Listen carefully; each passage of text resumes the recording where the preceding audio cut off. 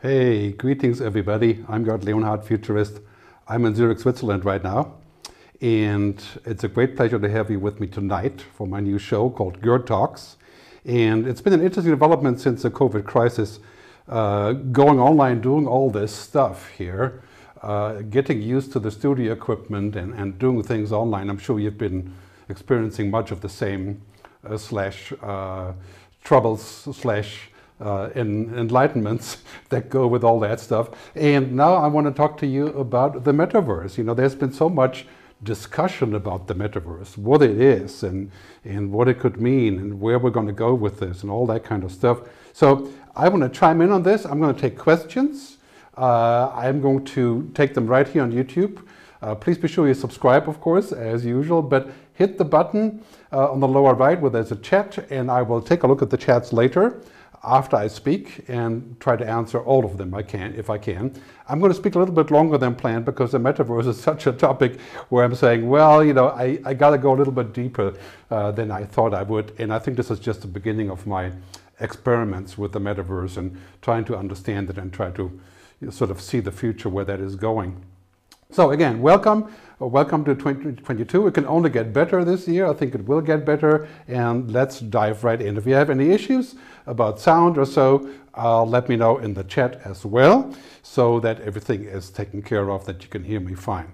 But it does look to be pretty good on my end here. So first, let's talk about what is the metaverse, right? There's been a lot of confusion. It's kind of like Bitcoin or the blockchain, or of course, artificial intelligence.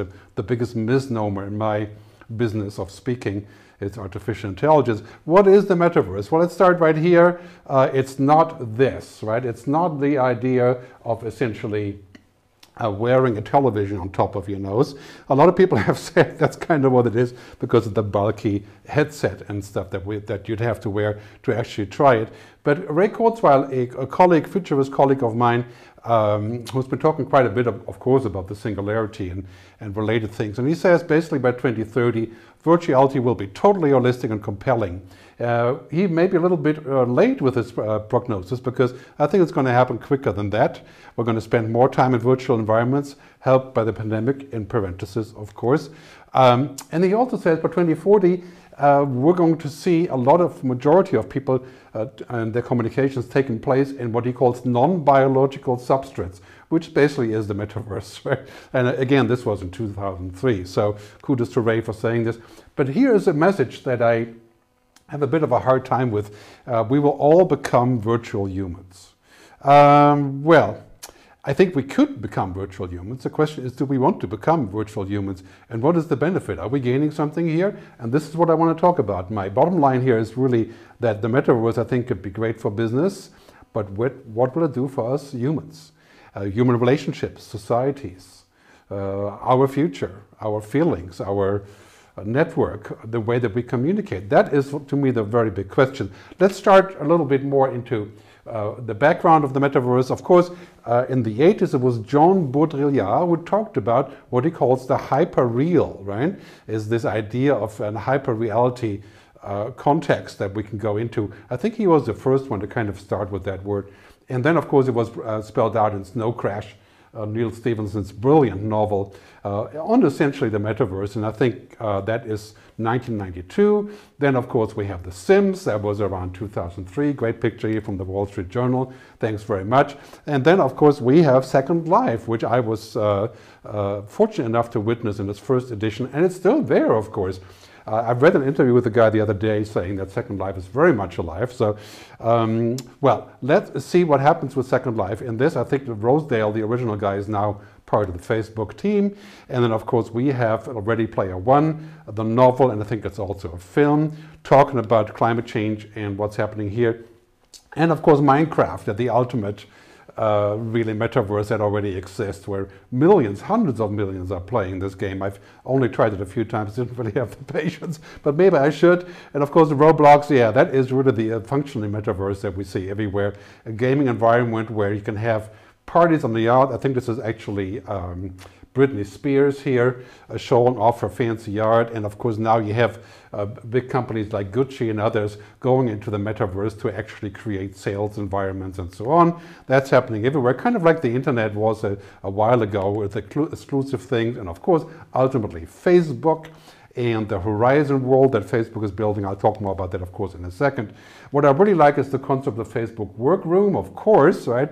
That will be a great boon over Zoom and other applications that we currently are using. I wonder if I would get addicted to it, like I'm addicted to Zoom in a way, or my mobile phone. Probably not such a great idea. And, you know, talking to people in that metaverse like CBS did, you can watch that on YouTube. Yeah, Mark will tell us, I am sure. I will have a comment on Mark very, very soon in this show today. And of course, now we have people getting married in the metaverse in India. And I think this is not the only ones who are doing it. And we have people buying stuff in the metaverse. Would you buy a home in the metaverse? The Financial Times is asking. My answer is definitely not. But you may be of a different opinion. I'd love to hear your chat, see your chat later and reply to that. So please go ahead and put in that comment. Okay, of course, you know, we have now a buying spree of people buying virtual property. I don't quite understand this, but maybe you can enlighten me later. And now, of course, the metaverse clearly is something that is going to blow away a lot of expectations. And some people are saying it's all bullshit, basically not real, and the jury's out on this. The inventor of the PlayStation thinks it's just pointless, useless, right? And then we have, of course, marketing people who are always going to love new things that they can sell to, like this marketing agency believes the future of work is in the metaverse. And of course, here are the best ones, really, from The Onion. You got to check this out, The Onion slideshow in the metaverse. Reed Hastings from Netflix. Whatever it is, I'm using that as a reason to raise prices. I'm sure you're going to have a good chuckle on this one. It is just so true, isn't it? And the second one, Jeff Bezos. Soon it'll be indistinguishable from the actual world, in that I will also own most of it. I think that kind of sums up a lot of people's ideas about the metaverse. And so I've been thinking about getting a Gerdaverse. I know it doesn't sound as sexy as a metaverse, but maybe, you know, maybe the Gerdaverse is a good idea. Let me know what you think of that. Just kidding. And so bottom line really is, now I made a fancy graphic for you thanks to my web guy and my editor, my brilliant video guy, Sylvain, and my team around Marcia and Stephanie and others, to help me build those things on the fly. Today, we finished this. In fact, this is what the metaverse really is, right? Most importantly, virtual reality, of course, and AI-powered virtual reality and mixed reality, and the avatars that will make you look good. So it's not going to be fancy green screen, or bad green screen rather. Built-in crypto commerce and NFTs, non-fungible tokens to buy stuff with real-time environments, and spatial audio. I think the spatial audio is the important part, right? Because imagine if you're in a conversation and somebody's talking over there, you don't look over here, you look over there. And spatial audio is going to be really, really important. Of course, the really important angle here is the CEO of Intel said the other day, we don't really have the computing power to make all this work right now, especially not for hundreds of millions of people. Intel says that's 10 years away. To have enough computing power to actually build these things and run them. I mean, can you imagine? And well, you know, computers already are 20% of the CO2 that we're putting out there. Now it will maybe go up to 200%. A couple bottom lines on this one as well. So first, I think 3D and AI, that is really what it's all about. So no longer sort of lame 2D environments. That is, again, super heavy, intense processing. The Internet of Things, connected devices, the Internet of Everything, the IoE, feeding into real-time environments, and what's been called the creator economy, which I very much doubt that it will change much for the creators, but hey, you know, I'm willing to experiment and give it a try. I've heard it before, didn't work. And of course, finally, this is one of the issues, right? The interoperability. Are we really going to have platforms that are interoperable where I can take all my stuff, all the fancy Ferraris I bought on the metaverse, can I take that over from one platform to the other? I very much doubt it. That's been touted as the number one thing, and I don't think that will happen anytime soon. But again, you maybe have different opinions on this.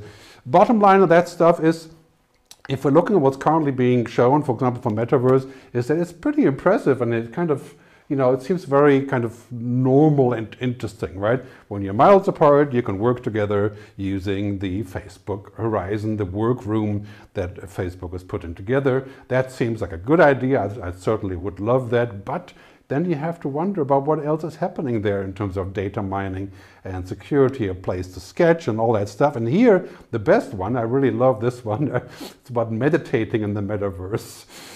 That seems to be a plausible application that, yeah, you can meditate by yourself, or you can do it here. Seems kind of an interesting take on what could happen in the metaverse. And of course, digital twins for production and so on, being able to essentially see spare parts and stuff in the metaverse. Siemens does that a lot, and a lot of really interesting things are happening here. Totally clear application, not a lot of really bad side effects. And ultimately, of course, shopping. This is Walmart. Walmart is everywhere when it's about the stuff, right? It's amazing how Walmart is getting engaged in all of that stuff. Very powerful things. So I don't know whether I would like shopping in the metaverse more than shopping that I do online on the mobile now, but there seem to be great hopes for this. But then again, it's all about commerce, right? This is all really what's happening here, the idea of selling more stuff. NVIDIA has, of course, a driving application here. I got to show you this again with a tiny little digital icon there that hops up and down and that will speak to you. Thankfully, you can't hear it right now because it's not making a lot of sense. But interesting how that happens. And here's, of course, the most powerful slide here. As we already found out in the entire COVID year, last year and the year before that, the tech giants are booming, and they're booming because we need more tech than ever before, and there has been more digital transformation in the past 18 months than the previous 18 years probably, and the numbers are astounding when you look around this, right? And the metaverses yield as another major boom, like these guys are saying, oh, basically, you know, every large corporation is going to have to go in the metaverse. I heard this before. Of course, in the first period of the internet, and that became kind of true, but then again, it's all relative now to what we're seeing out there. Here's the key question for me as I'm looking at this sort of metaverse future. We'll all be running around like this in our $5,000 headsets, right? It could be heaven for business, right? It could be heaven for the tech industry and for commerce, but maybe it's hell for people. And that is a real problem because we already have a hell for people, right? That's called social media.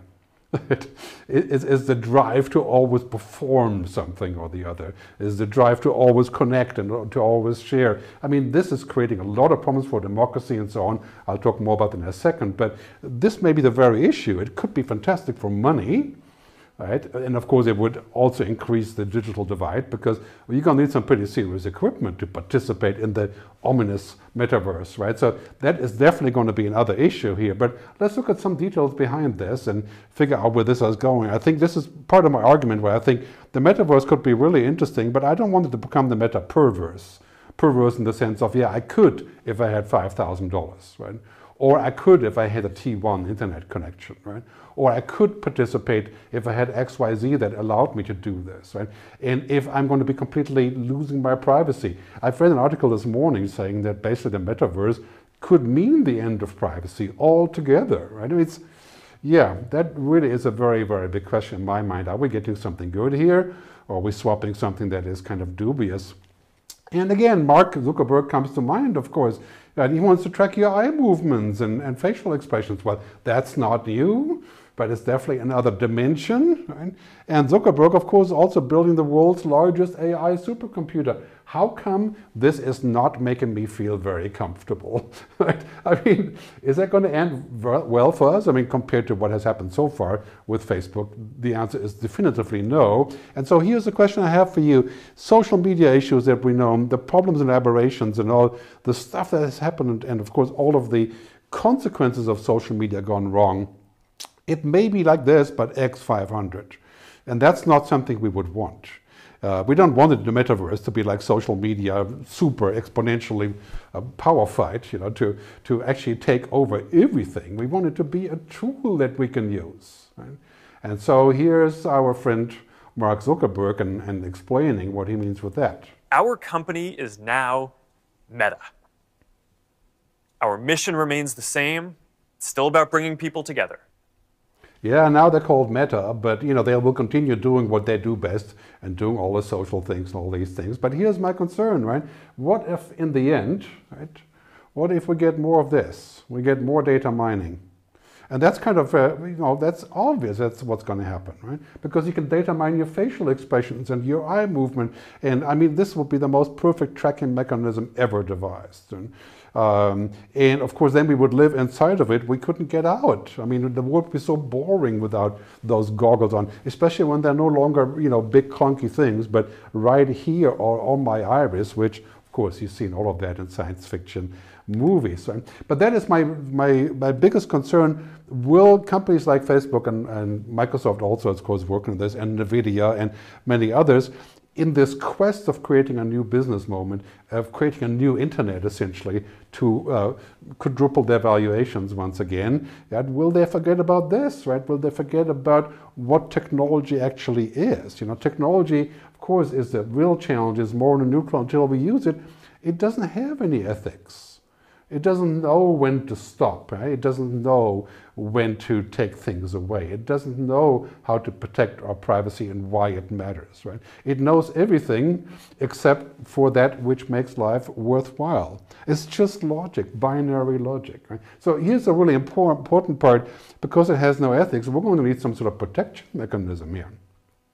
And I like to use this shield, the saying that we need to protect what makes us human. The more we connect, the more we must protect. And can we do that on the metaverse? Quite unlikely. We're going to get more naked. In many ways, you could say, well, it doesn't matter because we get all the benefits. I think it does matter. If you don't care privacy, then there's nothing that you don't want people to know about you. Then you must be a robot.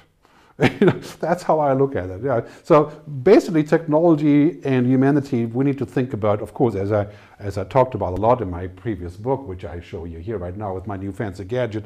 5 years ago, Technology versus Humanity. I talked about this a lot.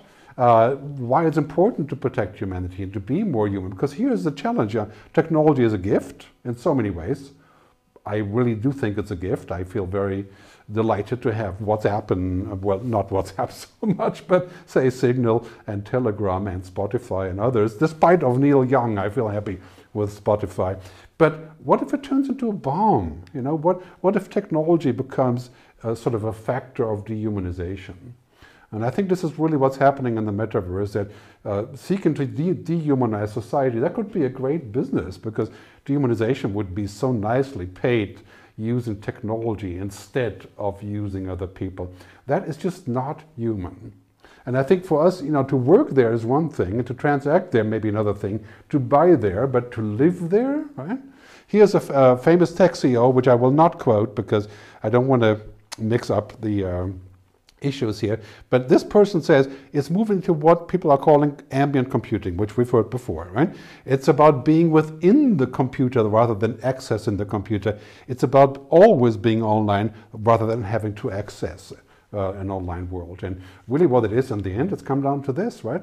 It's about being the computer, becoming one with the machine. I think that is just a really bad idea. It's one thing about becoming one with your shopping cart and using that for practical purposes, or with Wikipedia, right? But imagine if you were stuck in this online world and you couldn't boot up in the morning if you didn't have it. Well, you're going to end up straight in the Matrix, right? or Blade Runner. Right?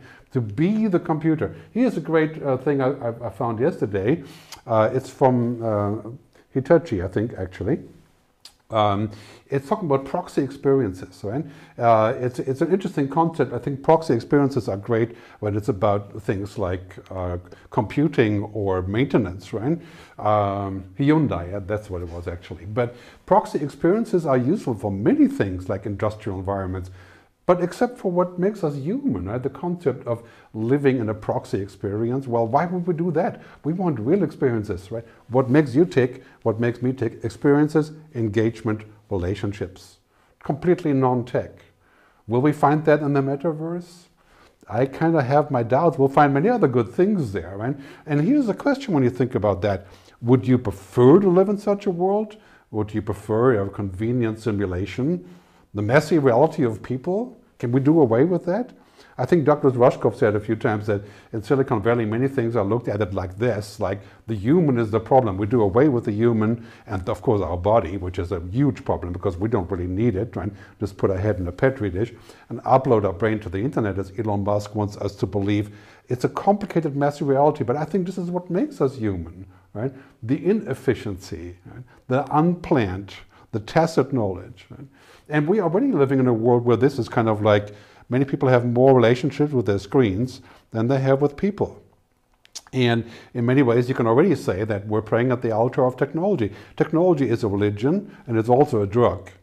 Well, of course, you know, the combination of the two is the utmost jackpot, right? But it's getting us addicted, and then we're going to move to the next level, where it's about virtuality. And I kind of feel like, you know, we can try this and we can get involved there, but in the end, are we going to fall off the cliff and just get lost in all the possibilities? And who will make sure that we don't? I mean, the business will be just too big to not do that. Too much of a good thing can be a very bad thing. You heard me say this quite a few times before, and I think this is really, really true for the metaverse. A good thing for digital twins, for production, for shopping maybe, but a very bad thing for personal relationships. And we shouldn't overdo this. You know? There has to be a balance between those two, because many people are saying, well, no, we're being sucked into a new universe, a new internet, and the whole hype about the metaverse is the future of the internet. Right? Well, that's an interesting way of putting it. Does that mean this, right? Does it mean all of the things that have gone wrong? More user monetization, more surveillance, more inequality, more feudalism, more surveillance, more simulation? Do we need all of that? Of course, the internet has many good things that aren't here on this equation, but we don't need that to be amplified. We need to be better. And is the metaverse going to do that? I kind of have my doubts. You know, it's primarily right now, it's a gold boom. You know, it's a gold rush towards new digital gold, and basically following the principle of pretty much everything that we have invented is profit and growth.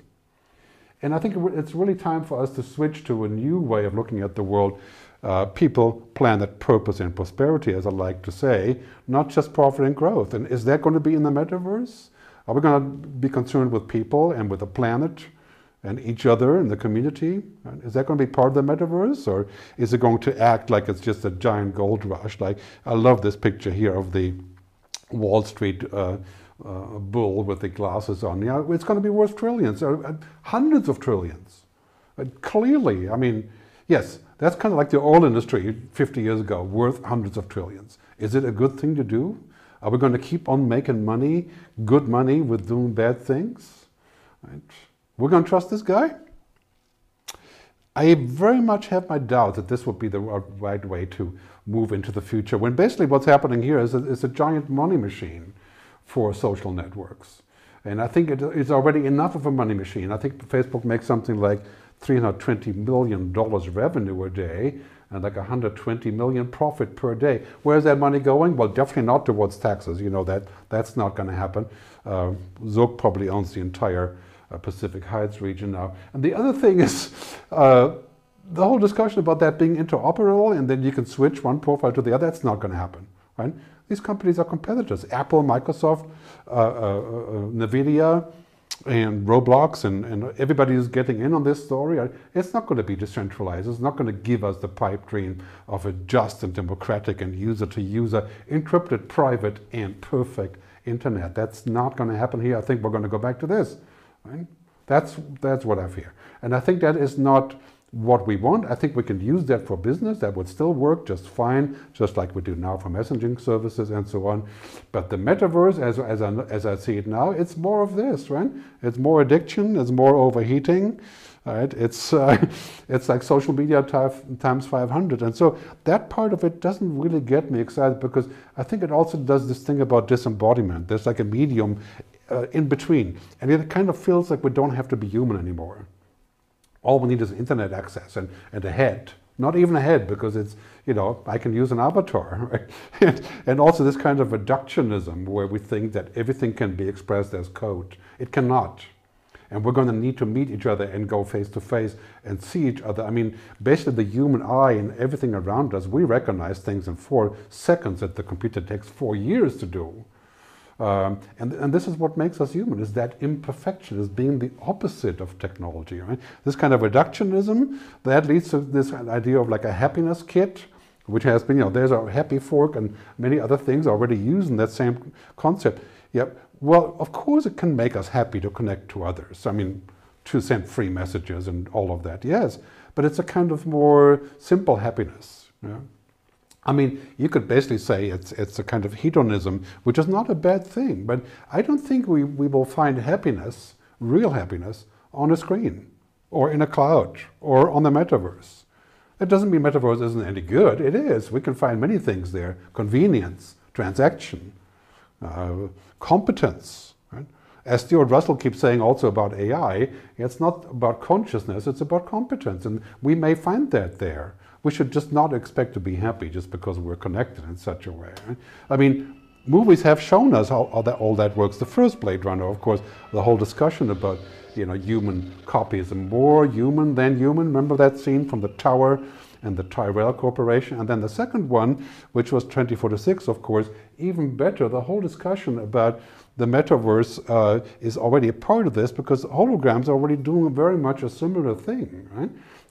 Is enticing people into believing that this is real, replacing our presence with a simulation. Algorithms know the logic of everything, but the feeling of nothing. And of course, this is the problem, and this is what we are. We are completely on the other side. So the metaverse has to remain a tool. It could not become the purpose. And I think the current discussions are dangerously close to becoming a purpose. We even already have a name for this thing, right? That people are no longer connecting with real people, called the nature deficit disorder. Making people unhappy to be real. We have to be real and connect with nature, with each other, which is not going to be in a virtual environment. It is on the beach or in the forest, in the mountains, or on a conference, not on a virtual call. That's what makes us happy, right? Those are experiences. So nature deficit disorder, you should peg that for the future.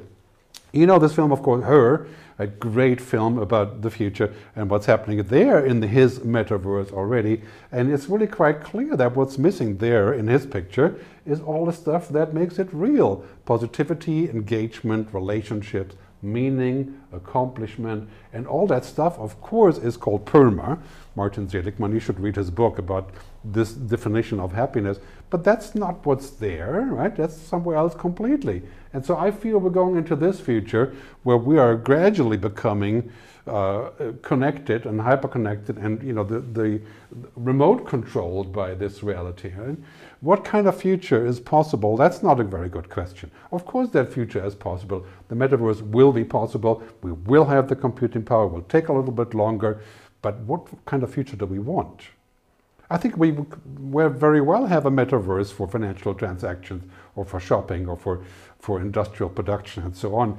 But do we really want to live inside of that? Do we want to be in the computer at all times? I think that is a very, very, very bad idea as we're moving into that future where everything is a game or can be gamified, right? And nothing is real, and if it was real, it wouldn't matter. And anything can be created. I can become anybody. Well, that is not the kind of future that I think our kids will feel happy in. And this is the question that I have, of course, a lot of my work on the good future. I made a film about the good future, and this is also speaking about this topic. And so I think we really have to keep this argument in mind. How do we get to a good future? What kind of future do we want? Right? Because we're going to be surrounded by technology. I call this here the Neoluvian man, woman, of course, not the Vitruvian man, which is Leonardo da Vinci, surrounded by technology. That is going to be great because it gives us all the tools and powers. That is a good thing. But if we don't want to suffocate our humanity because we're connected. It's about balance. Right? It's about being able to exist without it. It's about having our own human agency. And I think this is where it becomes important to think about the good future. Technology must remain a tool and not become a purpose. And this is the biggest grief I have about the metaverse. Right? Confusion, I think, on what is real and what's not, that's going to lead to a lot of sickness. Digital obesity, I talked about this, I don't know, 500 years ago, not 10 years ago. Right? I mean, that kills us to have too much information. I mean, literally, kids on Instagram, of course, you know that story, but a lot of unhappy kids comparing themselves to others. So it could be heaven or it could be hell, also what you would expect me to say from our past speeches. But here's a new angle. I think if we want a future, we're going to need a shield on protecting us from that hell. And where is that? Are you seeing that anywhere? I see a lot of people crying, new business, new development, new profit, new growth, new land grabs, literally, right? But what about us? Right? Is there something here that transcends profit? So, if you're going to go in the metaverse as a company or as a person, spend as much time and dollars and money on your humanity than you spend on technology. And then you'll see, I think, in the end, how we can reach happiness in some way or the other that is fueled by technology but not run by technology. So check out my film, The Good Future, thegoodfuturefilm.com. And what that has to do with the metaverse, I will elaborate a little bit further some other time. And now I want to take some questions and hear what you have to say. I have all of the comments here on YouTube. By the way, we're going to do Gerd Talks every 2 weeks, and I'm going to take some live calls as well using Zoom, piping that straight into my equipment here. So you can be a guest also on the show. If you have interest, just shoot me an email and let me know what you're thinking. Now I'm going to see if there are comments, and no comments yet. Why are there no comments? You got to put some more comments in there for some reason or the other. I don't see comments here, but this is not too late to put them in. Maybe I did answer all the questions already. Very hard to say, but do we have comments? Please go ahead and send me some comments and let me know if I shoot in the right direction here. Maybe the comment feature isn't working, so you can't do it. So you can also use Twitter alternatively to send comments. I'm going to check my Twitter feed real quick, because if you go to Twitter at Gerd Leonhard, if the comments aren't working, then please go ahead and let me know if that actually is a technical issue here right now. So I'm going to check my comments real quick on YouTube, on Twitter. If you're there, please do comment here. For some reason or the other, it seems like the comment channel is quiet. There are comments here. Okay. I see some comments. For some reason, they are not here. Let me just see if I can find them here. Okay, hold on just 1 second. Okay, I'm just going to open up the YouTube channel. Okay, we have a question here by David Wood. Thanks very much for WhatsApp. That's always a good way of falling back to this. For some reason, that is not working. So I'm still getting used to my equipment here. I'm not in the metaverse quite yet. But here's a question from David Wood. Real world travel to exotic location has major drawbacks: CO2 and damage to those locations. Might VR provide a way to provide things like this? And of course, that is really, really, really important. As we're keeping in mind what is the sort of as we're keeping in mind what we're doing when we're traveling. But it's not a question of yes or no. I mean, ultimately, we are going to travel. We are humans. We are eating, right? And that causes CO2. It's not all about that, because, we can overdo it. And if you want to know what that looks like, read this new book I've been reading called The Every by Dave Eggers. You may know his book called The Circle, and the new one is called The Every, which talks about exactly this. We can avoid everything and then we stop being human. So we have to find new alternative ways to travel with less issues about CO2 and so on, and of course be much more judgmental about where we're going. But this is not a black or white question. We can't stay at home, connect our brain to the internet the entire time just because it may be a CO2 issue. I'm going to go to YouTube here real quick and make sure that that the comments are actually happening. So hold on just 1 second, please. And okay, wow. So we have lots of comments here. For some reason that isn't working, and that is disappointing here for my fancy stream. With this, maybe we'll just need to remove one of these and then we'll see the comments. No. Okay, so I'm going to take one comment here from the live stream. I'm sorry I can't get my fancy device to actually make this happen here, right? So, what is the main reason, Adrienne Sorbonne, what is the main reason for metaverse becoming hell for humans? Because of coding? No, I think the main reason for the metaverse to potentially become hell for humans is that we would live inside of a world that becomes so powerful and so addictive that we would never want to leave. And the other one is that we already have very little protection in social media or online media, period. And imagine what that would look like in the metaverse. I mean, I think that is potentially much, much worse than we could ever possibly imagine. So to me, that is kind of a heaven or hell scenario, not an either or question, but definitely something that we have to watch out for. And currently, I don't see anybody talking about those effects on our social and cultural standing. I mean, look at the threats to democracy that we have already had in social media. And now the question is, you know, is there going to be more of that? I think there will be 500x. Like I said, probably not such a good idea. Other question here, meeting people while traveling is a good experience. Okay, the UAE started using the metaverse for telemedicine. So what is the main reason for metaverse? Okay, in your opinion, what company that already has entered the meta universe will lead the way? That's a very good question. Thank you. That was Guillermo Toffoli. Again, I'm sorry I can't show the comments for some reason or the other, but it should work. Anyway, so that's a good question. I think I like what Microsoft is doing with their concept of the metaverse, probably be more, let's say, protecting what makes us human. I think Microsoft has a pretty good strategy in that regard. I'm really looking forward for Apple to take this next step into augmented reality. And generally, I do worry about all these things becoming too good. So even if Apple or Microsoft was respectful of humanity and protecting us from the side effects, would it still change our social life like the mobile phone has changed our social life? And how far would that go? And again, you know, this is not a question of yes or no, black or white. It's just a question of exponentially more or linearly a little bit more. And some things that work out okay in the beginning of this exponential stick, when you get to the pivot point, it just takes off and destroys everything, like social media. You know, I think really we need to reform social media to be valuable again and to actually speak to real people and to boost real media again in this way. So in such a way where we can actually protect it, okay? Can I kind of recommend a good book on ambient computing? Not really. I haven't really read much about this, I have to admit. I'm just barely scratching the surface. If it's going to be about good books, there's 3 books you should read. Dave Eggers, I mentioned earlier, The Every. You should read, of course, Kim Stanley Robinson, The Ministry for the Future. That is my #1 book right now. Everything in there is happening. It's really scary. And #3 is Stuart Russell, I mentioned earlier, Human Compatible. It's about artificial intelligence. That book that you need to read to understand artificial intelligence, okay? Now, another question here. What is the main reason? Do we have more questions? So, wow, there's a huge list of questions here. Okay. Great, let's use the computer and the metaverse will suck for ordinary people. Well, thanks, Doug. I think basically this is one of my chief concerns.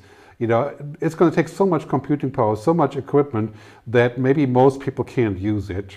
Or, I mean, we've made those predictions before, and 5G, of course, is going to help people to start using it. But ultimately, I think this is really sort of a polarizing effect. You know, we're going to be in the metaverse having great fun, not having to go to real work, and everybody else does. So top percent will go up. This is sort of the K-shaped recovery, and then everybody will decline. This is kind of what we have now. This is not a good thing that's happening right now.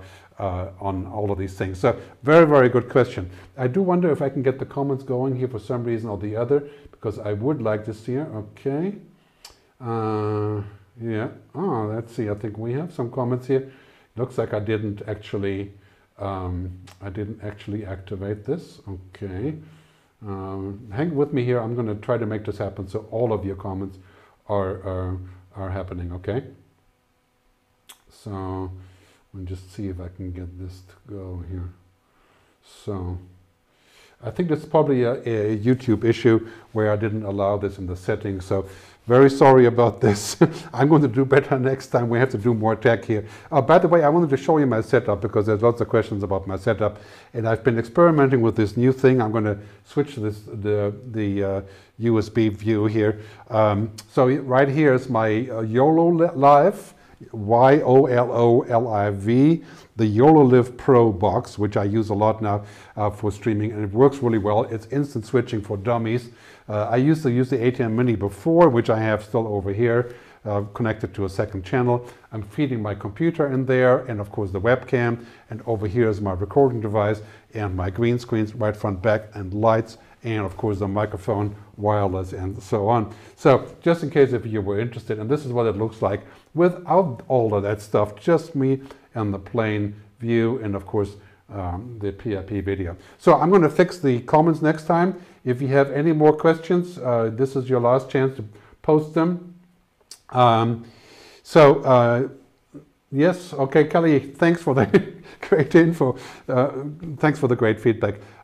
It's really great to see all of you there. Next time we're going to try to actually create a channel for feedback, so a live Zoom-in call and those kind of things, and of course fix the comments. In 2 weeks, there's going to be the next show. Please go to gerdtalk.com, gerdtalks.com, okay? And please subscribe to this channel. This is my fancy trailer. That's part of the box here, right?